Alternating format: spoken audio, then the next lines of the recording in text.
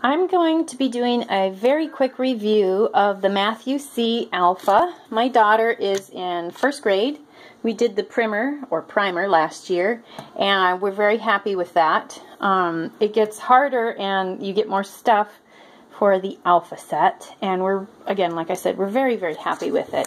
The basic general outline for how it works is, you start out with your first lesson. I just opened to random one.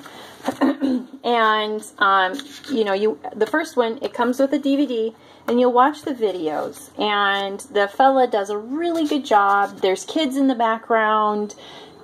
He's got a big whiteboard and manipulatives. He does it up there, and it gives the kids a chance to learn from somebody else for just a little bit. So we always sit by each other and watch the videos. And I have her book open in front of me, and I always pause it so that she actually answers along with the other kids.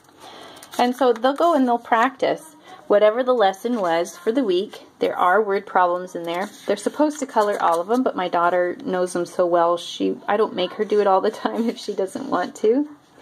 So they're just going and they're practicing. Then they have a systemic review of everything they've kind of learned so far. And if your kids have it down pat, usually that's kind of where you stop. I don't. I think math is one of the really, really important ones. This doesn't take too long to do if I'm with her and she's focused. See, they have more review. I love that the whole latter half is the review. And then the last one, which is G, is always kind of a fun one.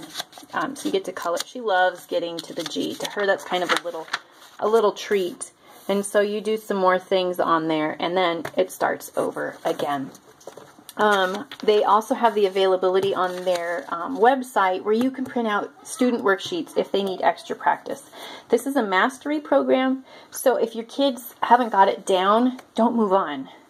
On their website, they have an app. I think it's maybe only available for iPhones, but they have a thing on their website where you can select what lessons you want it to go through. So you can choose just lesson 12, or you can say from everything so far.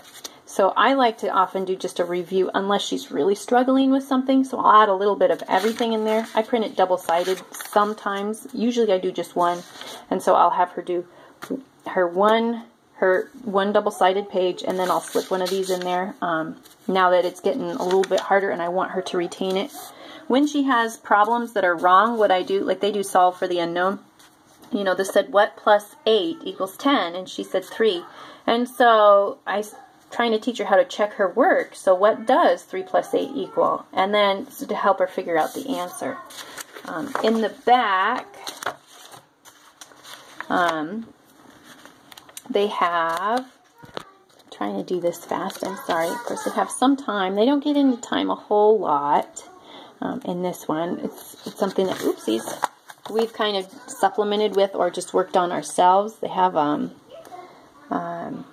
like a congratulations thing in the back, and in the front they have a thing for record keeping, which I think is fantastic. I don't use this anymore. I have a different thing I do, but I love that they have this in here. And you can see, again, they only go up to F.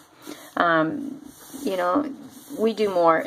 And then this one also has the teacher book, which we don't really need at this stage. But when we watch a video, we'll go through the video together, and then we kind of read this together as well. And they're not usually long. I don't make her read all of it with me if I feel like she doesn't need to. The Alpha also has tests in there, and I really like it. They're simple, but it's a good way to make sure all your ducks are in a row, that if you're audited or you have to keep a portfolio, you've got everything you need to prove what you're doing. It also comes with, you buy the manipulatives. I love that they're colorful. In the earlier books or the primer, I don't know if it's in this one, I can't remember. I think it is. You get little cards, and you cut them out and color them, and we laminated them so that she'll draw a card and build a hundreds, a tens, and a units place, and she kind of colored them. And we have another set that has more tens and our hundreds in it, but it's large. Sorry about that. Kids were getting a little wild. So I just scanned our hundreds and had them laminated because then they fit right here. And usually this is all we need. And it makes it a lot less time to clean up and everything.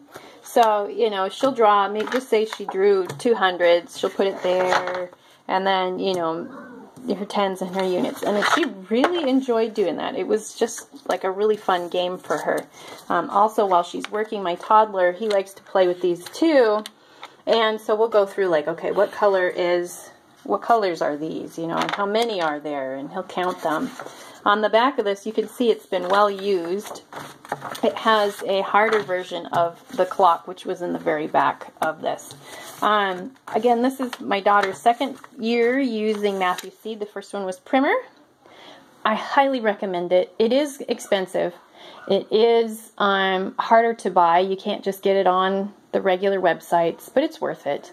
I'm just really thrilled. I don't know how these work for the older grades. I know some people don't like them. I don't know why yet, but so far I just have only good things to say about this.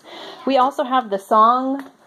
You know, they have little songs that you can sing. They have Christian versions.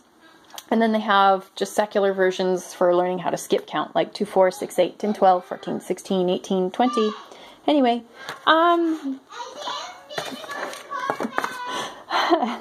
anyway, thank you so much for this video. I hope it was helpful to you.